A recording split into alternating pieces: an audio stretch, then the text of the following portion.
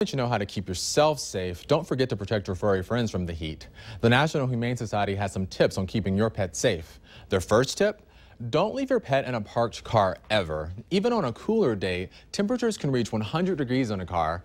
You should also limit exercise. Try to use the early mornings and evening hours to exercise your pets. Don't use fans. Fans don't cool pets the same way it does people. And provide shade and water when it's really hot. You can add ice cubes to make their water extra cool. You can even make some peanut butter popsicles, wrap your pets in a cooling vest, or soak your pet in a cool bath.